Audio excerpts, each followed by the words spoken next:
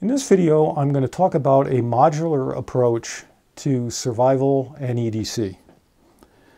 I was watching a video the other night, I think it was entitled Ultimate Survival Kit. And this video is not in any way meant to be a critique of that video. The guy that did the video, he had a kit, he really liked it, he was really happy with it. You know, everybody has different needs, everybody has different objectives. If you have a kit that you put together and it meets your needs and you're happy with it, that's perfect. For me, I was looking at it and going, well, that's awfully big and heavy. I don't want to carry that around with me everywhere. And, you know, I was kind of thinking to myself, what problem is he solving? Because it had wilderness survival things in it, like ways to make fire and water filters and shelter and things like that. It also had urban survival kinds of stuff, you know, more like cables and charging equipment and stuff you might use more around the city kind of thing. It had a bunch of tools and it had first aid supplies, all in this one, you know, big kit. And for me, I was thinking about, well, if I go hiking in the woods, I've never headed out to go hiking in the woods and accidentally ended up in the city. So if I'm going hiking in the woods, I'm going to need a wilderness survival kit. I'm not going to need a urban survival kit. I've never headed to the city and accidentally ended up in the woods. You know, again, if I'm heading to the city, I would bring my urban survival gear, wouldn't need my wilderness survival gear. Now, you could say, well, what if you're driving to the city and your truck breaks down by the side of the road in the woods? You know, I actually have water and food and blankets and things like that in both of my trucks as well. You know, in terms of needing tools, you know, I need tools to fix things around the house. I need tools when I'm at work, although I work from home now. I've needed tools because my trucks are broken down, but I have tools in the trucks. If I'm camping, you know, and got my camper somewhere, I need tools for that. So, you know, you have a pretty good idea when you're going to need those. Now, first aid is a little bit more, you know, hard to pin down. That can kind of come anywhere, anytime. I do have first aid kits in both of my trucks. But, you know, the idea I had was make 4 small modular kits that I can bring what I need. And I'm showing here on the screen, these are actually 2 kits that I've done videos about already. My first EDC video ever was this kit right here. This is a tool kit. It's in a Leatherman Tool Pouch. If I open this up, and I'm not going to go through this whole thing because I have a whole video on it. It's got a Leatherman surge tool with very capable multi-tool. It's got the bit extender. I have a set of Weha double-ended bits. I'm not a big fan of the Leatherman bit kit because they're not really full-fledged bits. It's got some saw blades in here. It's got a little ratchet wrench. It's got a pry bar. It's got a flashlight. This is the charging cable for the flashlight. And it's got double-ended sockets, Klein double-ended sockets. So this is a very capable kit. And the beauty of this pouch is not only does it hold a lot of stuff, and I could actually put more stuff in there, but it's got loops on the back that you can put through your belt. So in the summertime, I'm out walking around. I have these cargo shorts I wear all the time. That could go in the pocket of the cargo pocket of one of the, you know, of the shorts. This could go in the belt. And actually, if I had another kit that was this kind of size, I could have that in the other pocket. So I could bring 3 things with me at once. This kit is a small survival kit. This is a Maxpedition Mini Pouch. It's 6 inches by 4 inches. It's kind of packed, so it's thicker. Again, I have a video on this. I'm not going to go through this whole thing. You know, you've got a water filter, water bag. There's a space blanket in the back there for shelter. You've got some cordage. You've got a Bic lighter. You've got a flint. You've got a little bellows here for getting the fire going. Some tinder up here. You've got a compass, a whistle. There's a signaling mirror in here. A bunch of other things. You know, so this is like get stuck in the woods overnight, keep you alive kind of kit that you should have with you if you go off into the woods. So, you know, I'm like, okay, I got my first two pieces. I got them already. Now, then you say, okay, well, I need something for first aid. Now, if you want to do something for first aid and you don't want to customize something yourself, I would recommend this. This is a Live the Creed personal first aid kit. This is a brilliant piece of kit. It's small, very small. I mean, it's, you know, it's significantly smaller than this Maxpedition pouch. When you think of first aid, to me, there's sort of three tiers. There's the minor cuts and scrapes you're going to get on almost a daily basis that you need a boo-boo kit for. And this has a little boo-boo kit right here with some Band-Aids in it and some antibiotic ointment and things like that. On the top end, there's the things like, you know, you get a very traumatic injury and you're bleeding to death. And this has some gloves to protect you if you're helping somebody. It's got some hemostatic gauze. So this gauze here, you can pack a wound with it. You can wrap it around the wound. It reacts with the blood to help stop the flow, stop the bleeding. And it's got a tourniquet. Now, if you're just going to carry a tourniquet, the best tourniquet to carry is a cat tourniquet. And the reason for that is a cat tourniquet is something that you can apply with one hand. So if your left arm gets really badly damaged, you can put the cat tourniquet on your left arm with your right hand and save your own life. This tourniquet, you need two hands to apply. So you say, well, why would you carry this? Well, it fits in this form factor wise, number one. Number two, this is a kind of dual use item. With a cat tourniquet, it's really a tourniquet. With this is a sort of elastic that you wrap around, and if you wrap it really tight, it's a tourniquet. If you wrap it around less tightly over this quick clot sponge here, it can serve as a pressure dressing. So it's a dual use kind of item, which is what makes it so powerful in a kit like this. So, you know, highly recommend going and buying something like this if you're not going to do something to make your own kit. Now, being me, I made my own kit. I wanted a little bit more coverage than that. And I found this bag on Amazon. It's nylon. It's got a zipper with, you know, double ends on it, double poles. It's got a little band for carrying it. It's not the heaviest duty construction. I would kind of like it to be maybe a little better constructed, but it's pretty good. It was cheap. And well, before I open it, it's pretty much exactly the same size as the Maxpedition Mini, so it meets my 4x6. It is 4x6 by like 1 or 1.5 or something like that. Filled like this is probably closer to 2, but this would fit in the cargo pocket of my, you know, my cargo shorts that I wear in the summertime. And, you know, I could have this in one pocket and this in the other pocket. And if I wanted to bring tools with me, I could have that on my belt. So it gives me, you know, mix and match capability. And if I open this up, so this is a Celox, this is a hemostatic gauze, reacts with blood to stop blood flow. It's a little bit bigger than that other one. You can pack a wound with this, or you can put this on as a pressure dressing, and here's a SWAT T tourniquet that you can wrap around this to be a pressure dressing. Again, it's in here because it's dual use. In a bigger kit, I might have a standalone cat tourniquet and have an actual pressure dressing, but pressure dressings are really big. North American Rescue pair of gloves, really nice form factor. These are really small. This is some North American Rescue compressed gauze. So this gives you some additional capabilities. So if you had 2 wounds, the most serious one you could use this on, a less serious one you could pack with this, or you could wrap this around it. Compressed gauze like this is one of the most versatile first aid items you can possibly carry.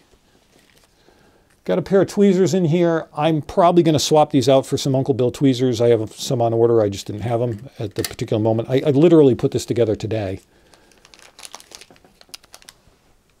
A minimum med pack, in my opinion, looks like this. This is missing one item, which I'll talk about in a minute, which is also on order. This has, this is a pack of extra strength Tylenol. It has 2 packs of Advil. Advil's ibuprofen. It has 2 200 milligram tablets in each pack. So in here, I've got 4 200 milligram tablets of ibuprofen and 2 extra strength Tylenol tablets. If you look in some wilderness first aid books, they talk about in a situation where somebody's really badly injured and needs the maximum pain relief possible without having prescription medications, you can give them 800 milligrams of ibuprofen and 2 extra strength Tylenols at the same time, because Tylenol is metabolized in the liver and ibuprofen is metabolized in, I think, the stomach, not the liver. It's in a different place. Also some Benadryl in case you have an allergic reaction to something. Of course, if it's an anaphylactic reaction, you're going to need an EpiPen, which is a prescription, but this is the best option you have short of that. It's got some Imodium here. Diarrhea can dehydrate you. It can be life-threatening. So it's always good to have that. The item that's missing from this, that's on order, I'm going to put 4 chewable baby aspirin in a little med bag and put them in here. If someone's having a heart attack and you have them chew 4 80 milligram baby aspirin, it dramatically improves their outcome. Now, you need to make sure that they're not going to have an anaphylactic reaction to the aspirin. You know, obviously, if somebody is dying of heart attack, causing an anaphylactic reaction with the aspirin on top of that is not going to do any good. But if they can tolerate aspirin, if you can give them the aspirin, it will really help with the outcome and could save their life, certainly could make the quality of their life after the heart attack much better. So to me, these are sort of the critical meds that you should have with you. And then this is the boo-boo kit. There's some bandaids in here. There's some antibiotic ointment, a little bit of moleskin, so if you have a blister. This is a little burn pad thing. Got a couple povidone iodine wipes for wiping injuries. And there's actually a little bit of burn gel in here as well. And, you know, this, in these bags, and I'll link to all this stuff down below for this kit. The other 2, you know, watch the videos and everything's linked in the videos for those. I haven't done a video on this because, like I said, I just created it today. My links are not affiliate links. I don't make any money on them. It's just for your convenience. But this, to me, is a nice little, small, easy to carry, you know, fit in your cargo pocket, fit in the pocket of a jacket, easily fit in a backpack, very capable first aid kit in a really, you know, nice small form factor. It's bigger than this, but this has the